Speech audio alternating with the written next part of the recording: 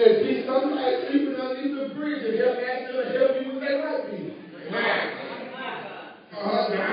Well, why wouldn't you? Because you do not perceive that they have what you need. And so we have blind for the man who is begging along the roadside, asking for what he really don't want, but what he perceives the people to have. Amen. That's right. That's like some of you in this room right now. You are asking a whole lot of folks, a whole lot of things, and that's not what you really want, but you believe they can give you that temporary satisfaction. They give you a temporary feeling. If that's the truth be told, that's how many of you got in your last relationship. It's not because that was who you wanted, but they gave you a temporary feeling, but you said, I still have a longing in my heart for something else. Yes. So he was in the roadside.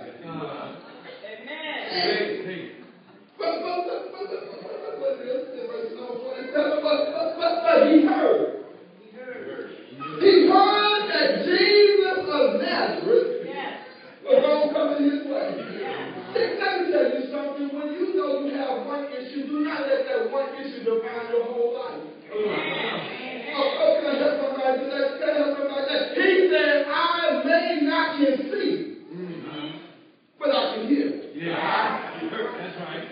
Can I speak to somebody today? That I want you to understand, yes, you got an issue. Yes, you got some messed up. Yes, you got some hands up. But do not allow what you know to be your issue prevent you from identifying that you're still great.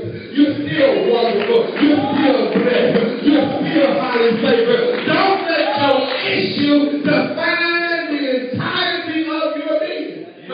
He said, I was blind, but I can hear. And I'm going to use what I have to change the issue that I have. Some of you need to understand. Yes, you know you're crazy. I understand that. Yes, you got some hang-ups. Yes, you still got that crown royal underneath your porch seat, ready for you to get out of here right now. So they say, I got some issues. I ain't trying to pretend. I got a roadside. Yes, I got some flaws. When they say, yes, even me. I got some hang-ups, but I'm not going to let the hang-up I have make me hang the entirety of my life. I got a lot of mess-ups, but I know I got somebody who's able to help me to deal with what I'm going through right now. So he said, yes, I cannot see, but I can hear.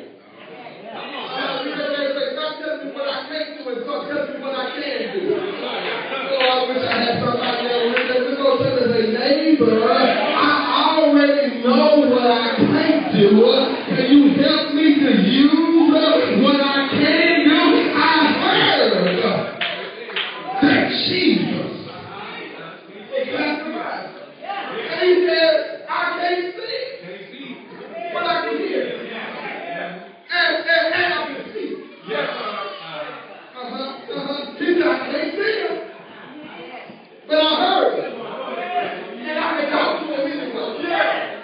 But what were you saying for the preacher right now? He said, I cannot see him, but I heard that he was passing through. And I'm going to use my mouth to get his attention. And this is all for you cute folks who come to church because you all so altogether wonderful and you've been saved all your life and you ain't never done no wrong. You've been so holy that God come to you with lessons on how to live holy. But this is for us who's been in the dirt, I done hung out in the mud, I done wallowed in my mess all night long. This is us that I got some trouble in my life and I got to get it out. And then he said, I am going to use what I have to change what I don't want to have.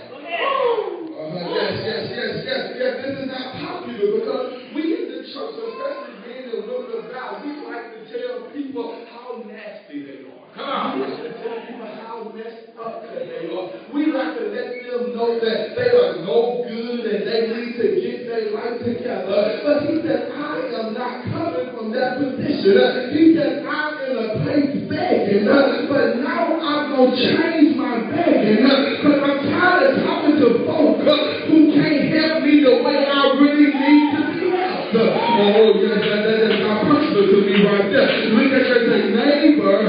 I'm not going to talk to nobody who can't really touch me the way I need to be touched. I am sorry.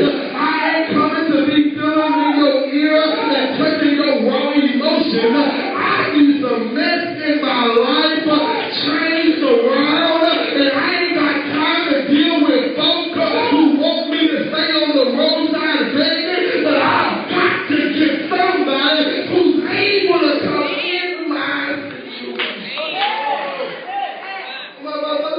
I'm going to seize my moment, and I'm going to begin to cry out. Look at that, I'm about to cry out. And look what happens when he starts crying out. I need, but they want me to be quiet because I got the need. Oh, no. Heavenly Holy Ghost. You got some folks that's in your life right now. Some of them call themselves preachers. Some of them call themselves Christians. But they're trying to get you to be satisfied in your mess. But look at your neighbor. I can't shut up this. I'm going to get you to me. I'm out there. See, some of you on the borderline, you almost with me. Let me pull you in just a little bit more. He says, I'm going to cry out, Lord, thou son of David, have mercy on me. See, I like that he did not cry out, Lord, give me my sight. He said, Lord, have mercy on me. Because isn't it something that everybody knew his problem was? And he didn't say, Lord, give me sight. He said, Lord, I just need some mercy. Oh, Lord, what would happen in the church if we start living with a little bit of mercy? What would happen in the church if we start loving people and not judging them? What would happen if we love people and stop judging them so much? But yet they told him to shut up. Look at you, they tell you to shut up right now. They tell you ought to be quiet. You ought to realize that this is just the way your life was meant to be. They're trying to make you believe that the trouble you've always known is the trouble you will always have. But they say, neighbor, I refuse to be silent. Let your neighbor know that you really want to act that seeking at the fool up in our lives this morning. Just tell me to shut up. Say, I dare you to tell me to shut up. I dare you to tell me that I ought not to talk to my Jesus. I dare you to tell me that I ain't got a right to praise the Lord. I dare you to tell me I ain't got a right to cry out to my God. I double down dare you to tell me to be quiet. And he said, Lord, now serve of David, have mercy on me. Wait a minute. You telling me I got enough issues by myself that I got to be your business?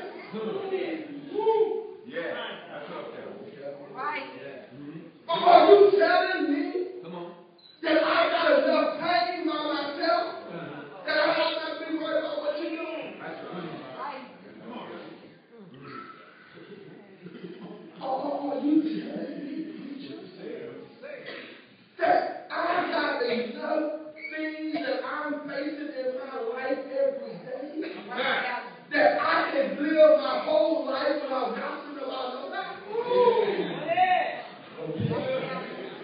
Hey, isn't it amazing that people who want to judge you don't have no struggle? It's amazing to me that everybody that's telling brother man to be quiet. That's right. They I'm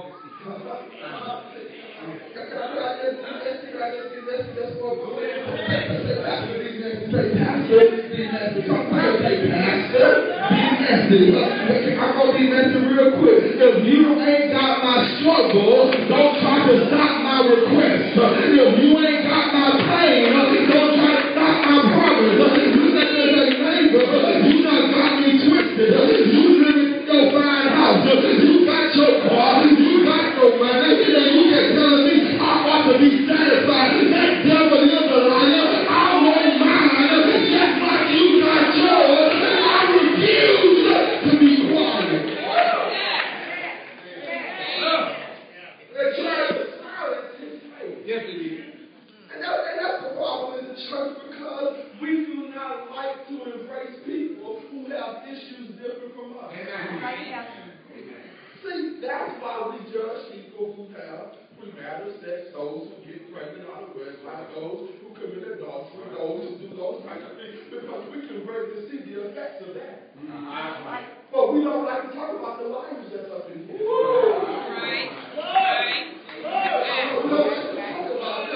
We don't like to talk about the jealous folk that's up in here. Because you can be jealous and nobody ever knows. It is amazing how we want to identify those who can see the actions of their sin, but a lot of us got a lot of private sin that's living on the inside of us right now. And that's why I ain't got time to judge nobody, because every time I try to pick up a stone, the only thing Jesus got to do is stoop down in the ground and write a little stuff about my life to remind me, preacher, you ain't got it all.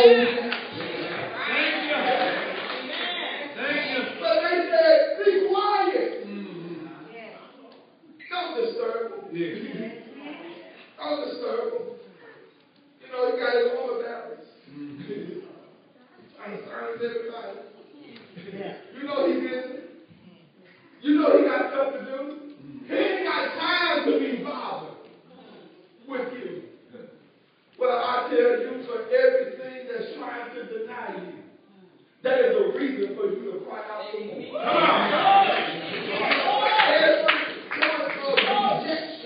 That is a reason for you to cry out for more. But can I just be honest with you? Those who are supposed to be the most spiritual in the church are the ones who are usually the most formal. Those of us who are supposed to be the most spiritual are most of the ones who are living in the flesh every day of our lives, because they should have been able to identify that this guy had a need, and I don't care how loud he was, I shouldn't have stopped a person with a need. Look at it as a neighbor. You don't ever supposed to block a person who has a need to get to Jesus. You don't ever supposed to block a person who needs something from the Lord from getting to the altar when he can receive his miracle. So he started crying out, I need you, Lord. He started crying out, have mercy on God. He cried out loud enough that the right one heard him. I don't need 3 people. I don't need 4 people. I don't need 5 people. I just need the right one. Can I just give you a tidbit about life? Don't worry about how many people you got in your circle. You just got to get the right one. Oh, yes, Holy Ghost. You don't worry about how many people are hanging around you. You just need the right one. Because if you get the right one, he will change everything around you. As a matter of fact, some of y'all got too many folk around you. You got too many folk in your circle. You got too many folk in your camp. But look at your neighbor. I'm crying out for the right one. Because when the right one he is there, look what he said to him. He told the ones who were telling him to shut up, bring me the one that's been calling my name. I got right here because the Bible says, watch this, he's going to make your enemies your footstool. In other words, the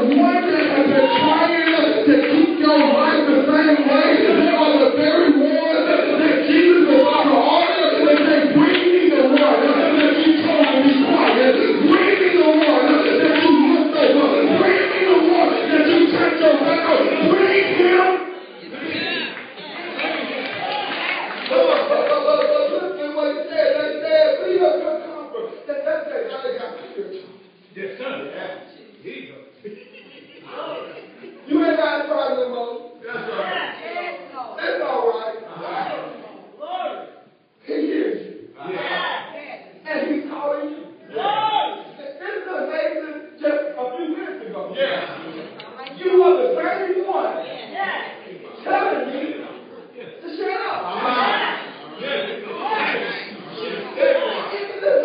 You are the same one who told me I ought to stay here blind, I ought to stay here messed up, I ought to stay here in my trouble, but you didn't come and tell me, oh, it's okay now.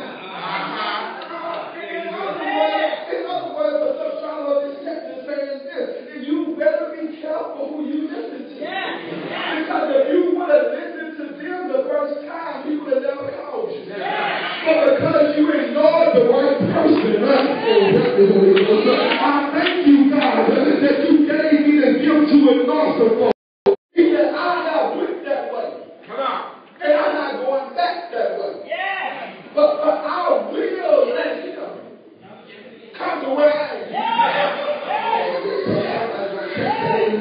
See, the problem with some of you is you keep going backwards when God wants you to bring the people you know right past. He wants you to just wait just a minute and let them catch up. You can look at them and say, husband, I ain't leaving you. I just need you to catch up. Wife, I ain't leaving you. I just need you to catch up. Children, hey, I can't come back to that lifestyle, but catch up, catch up.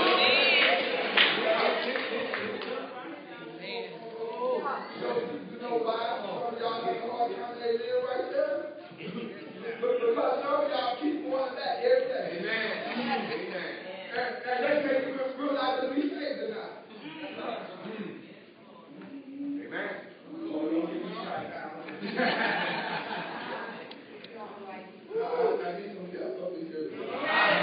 I need somebody who say, Lord, I will send some to bring them to me. But I am not going to lose the ground that I have. Come on. And Jesus said when he got to me, he said, what do you want me to do?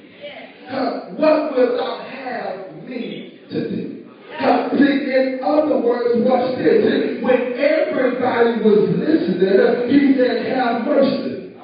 But when he got the audience with the right one, he said, I'm going to change my prayer from a general prayer, and I'm going to make it a little bit more specific. He said, I want my thoughts. In other words, when I come in here, don't you be all in my business, talking about what you want. If you ain't got the power to give me what I want, I'm going to keep it real general around you. I need some help. I need a breakthrough. But you put me in the presence of the right man.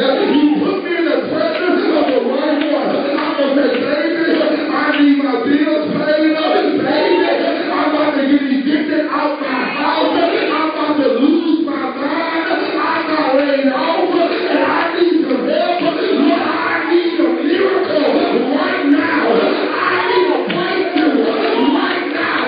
I need a help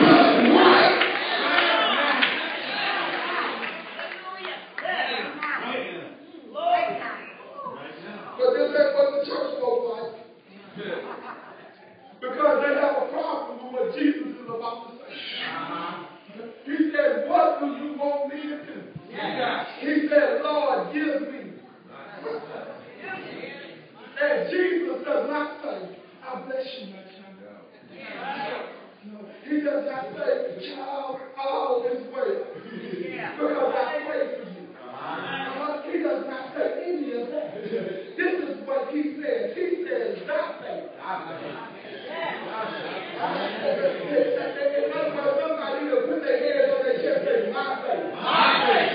If I'm going to get what I need, it's going to come to me by. If I'm going to get the breakthrough that I need, it's coming to me by.